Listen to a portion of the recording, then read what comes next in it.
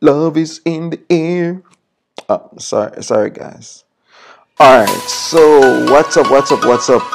It's your boy Micheal here. And today is Valentine's Day, and I'm just going to show you how easy it is to create a really cool, simple Valentine's post. So if you have a business and you want to just tell your fans, your customers, Happy Valentine's Day, I'm going to show you how I created this really simple, easy Valentine's post, which I will also be using in my emails to send out to my customers. All right, so let's jump right into it. So we start off by going up to File, New. So we're going to create a 8 by 8 inch document. So 8 by 8. Set the resolution to 300 pixels and then hit OK. So the first thing we want to have is Valentine. So let's grab our text tool, Valentine, so capital V, A. So currently the everything is on caps. So we go over to our character and we turn off bold, tilt, and the all caps option. So Valentines. All right, hit apply, bring that to the center of the screen, make that a bit bigger, and then we're going to select our text tool again and highlight everything, and the font that I'll be using is actually called Valentine. So search for Valentines, Valentine regular, and then I'm going to go back to our character options because I noticed that my V here is very bold. So I'm going to turn off everything again. All right, hit apply, and that looks good to me. All right, so I'm also going to scale it up a bit, and then I'm going to grab my text tool and I'm going to add in happy. So happy, capital, all caps for all the letters for the word. So happy, and we're going to change that to a sans serif font. So go back to characters, and for the class I'm going to use sans serif, and I'm basically looking for a font that is slim. Alright, so for now I'll work with this one. Hit apply and we close that. So now we're going to bring that down, and if you hear some noise in the background, you're actually hearing my two daughters. I think they're watching a video. Alright, so we have that. So now we're going to duplicate. So I'm going to show you a real quick trick. You can hold with the layer selected, which is the happy. I'm going to hold Alt until you see the cursor turns into this option. Then you click and drag, and that's a quick way to duplicate any layer, any text, any image on a document. So bring that down, bring it to the right, and then select the text tool, highlight everything, and then we're going to call this one day. Good? Looking good so far. So now we notice that we have some cool tricks going on with the font Valentines. So basically I've duplicated, it's a series of duplication and offsetting. So I'm going to show you how I did that real quick. So select the Valentine's layer, and then we're going to press, well, for the sake of it, I'm going to right click and duplicate layer and hit OK. And with both text still being aligned, I'm going to click the text tool, select the bottommost layer or the topmost layer, whichever one you desire, and then we're going to highlight it, and I'm going to make it another shade of red, a lighter shade of red. So just like this. All right, then hit apply. Now we're going to go over to our pen tool, and I'm going to use this pen tool to create a curved shape going through the center of the text. And so let me show you how. So click, then drag to create a curved line. Then click again, drag, and then I'm going to go around and then connect it until you see the circle. And be sure to have this on shape and not path, else it can work that way, but the technique I'm using actually uses shape. So now we created a new shape layer, and then we hit OK. So what I'm now going to do, I'm going to use the shape layer to make a new selection. So to do this, I'm going to hold Command. If you're using Windows, you're going to hold Control. So with that shape layer selected, on the square section of the layer, I'm going to hold Command until you see that happens. When you click that, now it will create a selection. And then you go to the top Valentines layer with this selection still on, and I'm going to create a new layer mask. So go to that Valentine's font and then hit create mask, vector mask, and there we have it. We now have that effect. Sorry about that. We now have that effect. All right, so let's see what else. So we notice that the red on our new design is a bit darker than the one on our original design. So let's quickly address that. So it's really go back to our text tool, select the bottom Valentine's layer, highlight everything, and we're going to make it a slightly lighter red than what is there. Then we're going to copy the code for that font. Sorry, made a mistake there, it jumped off. All right, so right click, copy, and then we're going to apply it to our other fonts, and just simply Control V to paste it there. Select everything in, or another quick way is to use the picker tool. So instead of pasting it here, you can actually click right there, and you will still get that same font being sampled. All right, so now we notice that there's this whitish light color layer behind the Valentine's layer, which is just a duplicate. So I'm going to select the bottom Valentine's layer, and then we're going to duplicate it again, right? So this time, select the bottommost Valentine's layer. We're going to select the text tool, highlight everything. So I'm actually highlighting the lowest Valentine's font. Click the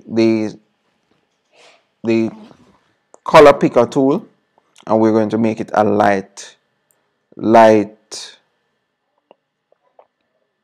I'm sorry, selected the wrong layer again. So this is the layer that we should have selected, the bottommost Valentine's layer with the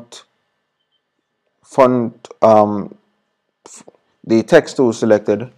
We're going to change the color to a light red. Then with the selection tool selected, we're going to select it, then bring it down, then to the right,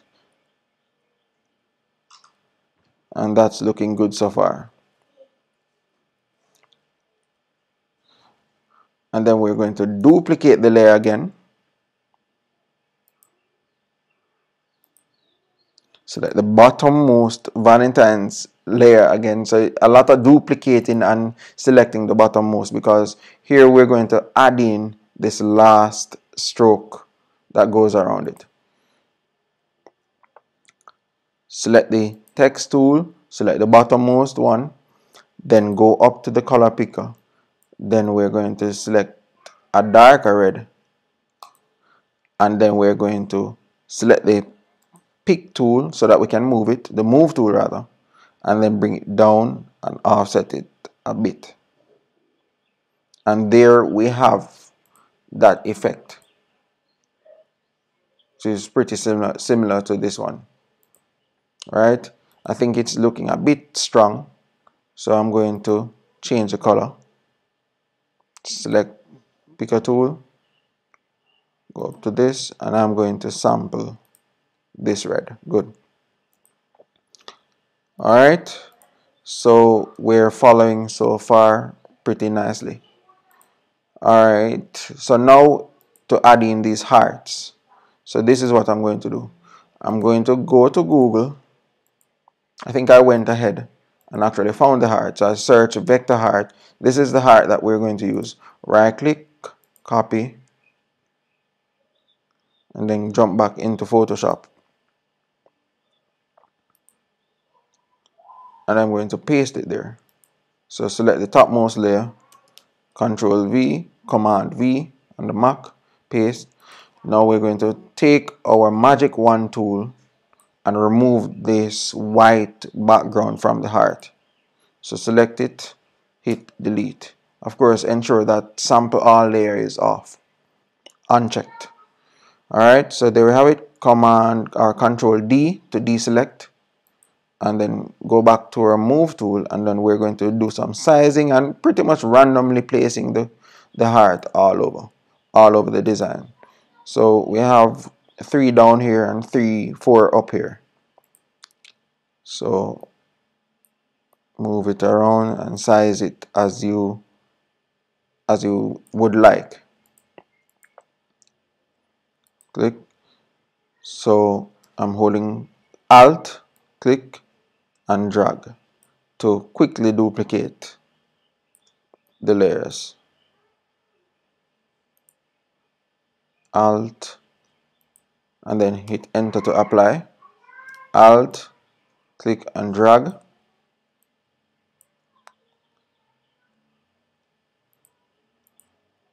And then we're going to bring a few Alt, click, drag, and I'm going to rotate it this direction.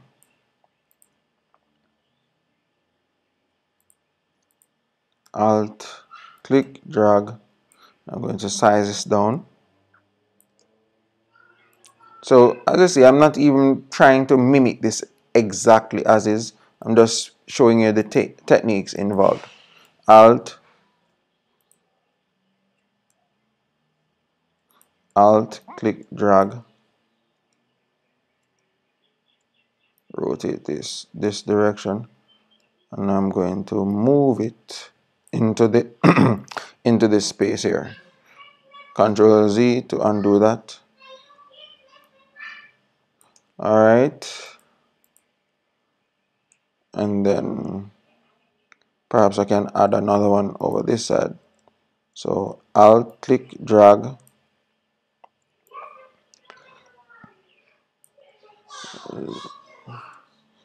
All right, so size this up.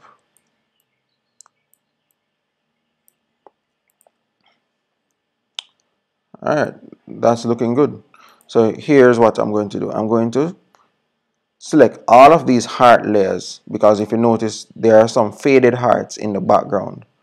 So I'm going to select all my heart layers.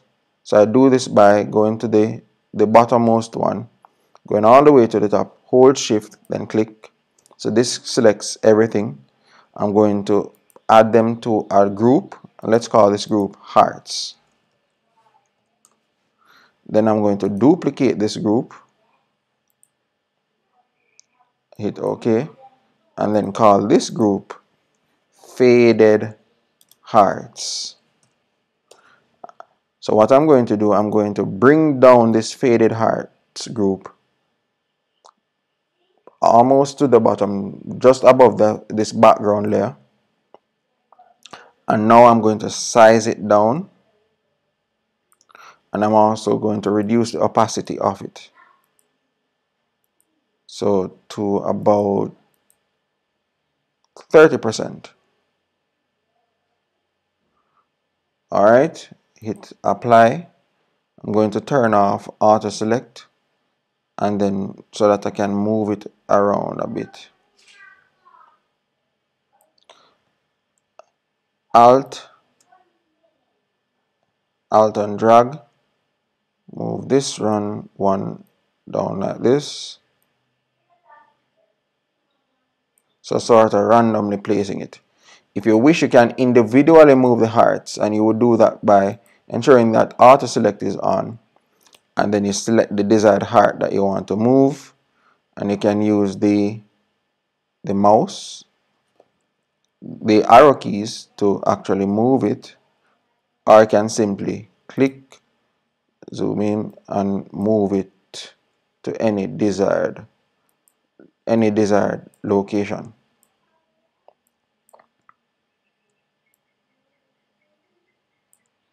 So you can go ahead and play around with that.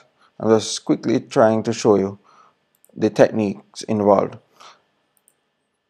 For this, I noticed that I didn't have any of the faded hearts overlapping the Valentine's word, so I'm going to do that. So there's a heart right here.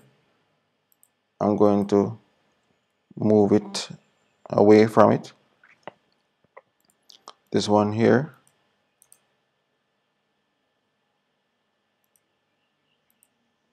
Alright, so my selection tool is, my shape is being selected.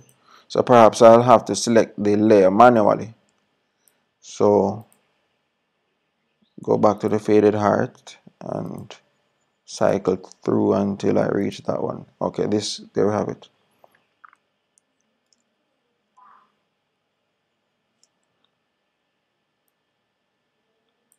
Alright. Any more faded hearts? And if you're celebrating Valentine's today, let me say happy Valentine's to you and yours truly. The day has its history, but it's still a wonderful opportunity to share some love, irrespective of the history behind it.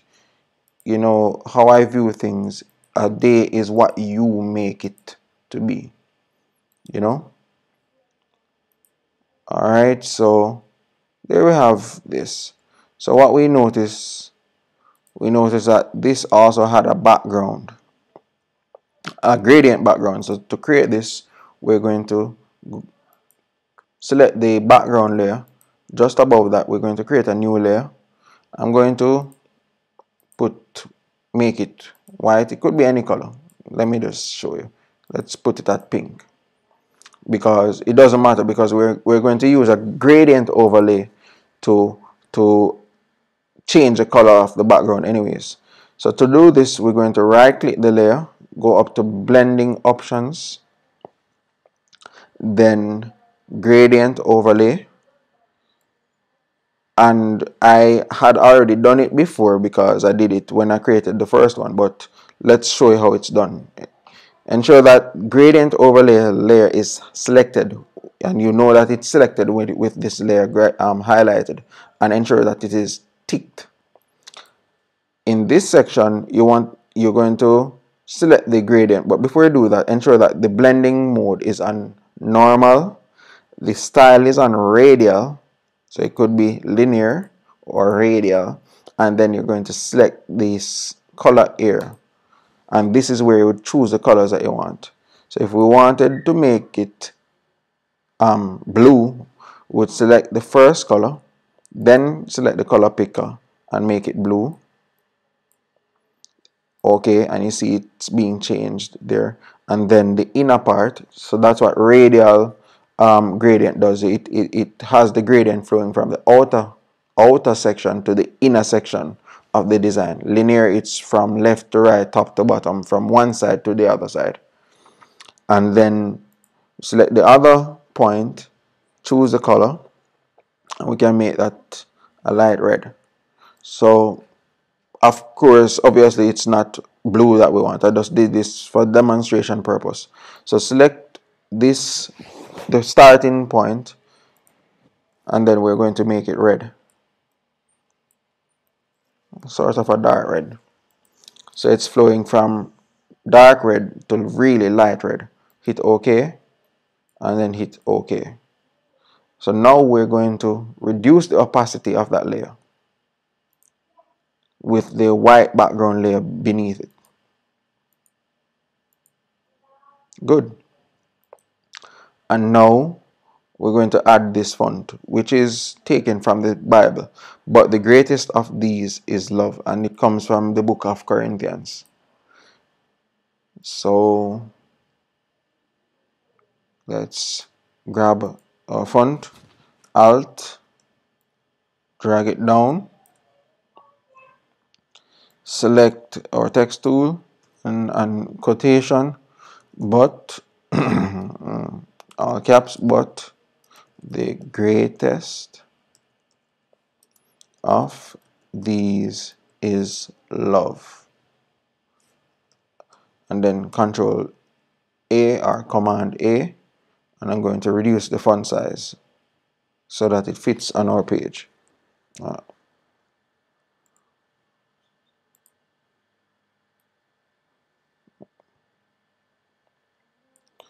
And also I'm going to make the love larger and italic. So select the text tool, highlight just the word love, go over to our character options here, and we're going to increase the font size and also make it italic and bold. Hit OK. Now we can perhaps reduce the size of this line. Good. So I'm going to bring down the layer here, and also I'm going to select all that we did here, the hearts and the happy Valentines, and bring them lower. So select from the faded hearts all the way here,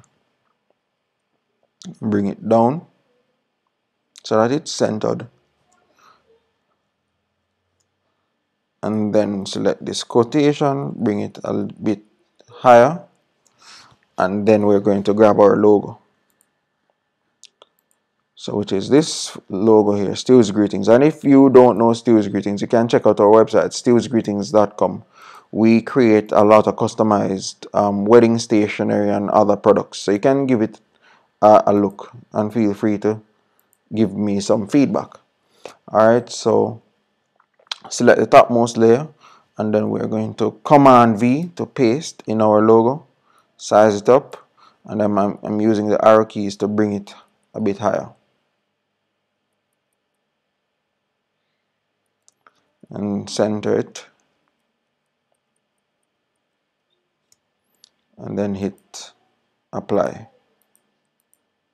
Right, I'm going to reduce the opacity of this gradient background some more. Think it's a bit too strong. Alright, good.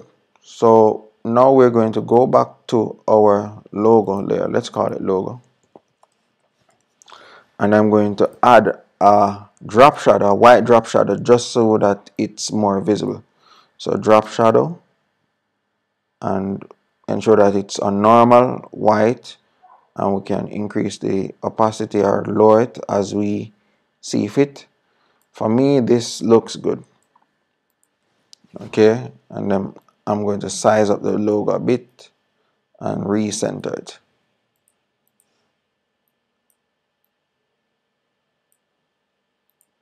And you could say that I'm pretty much done, but the last two things that I'm going to do, I'm going to actually add this slightly glass look, these lines, and also we see some bit of texture taking place here. So I went ahead and searched for the texture. This is the texture that I found. You can choose any texture that you want. So all I did, I searched Google background textures. So copy, go back into Photoshop. So just above the gradient layer, I'm going to paste this one. So Command V or Control V, and then you're going to scale it up so that it covers the entire document.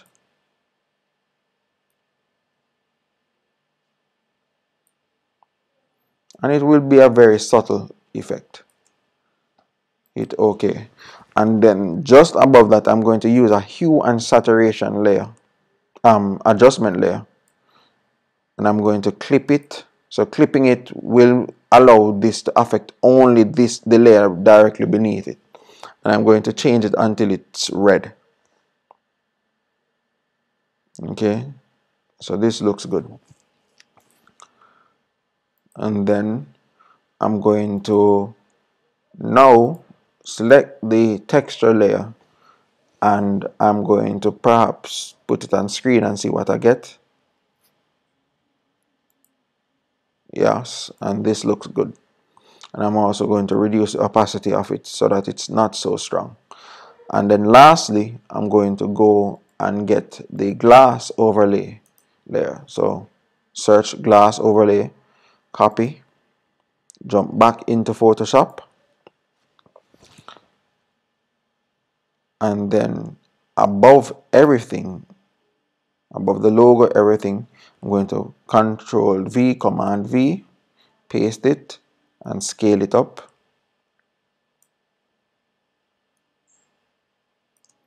Bring it a bit higher.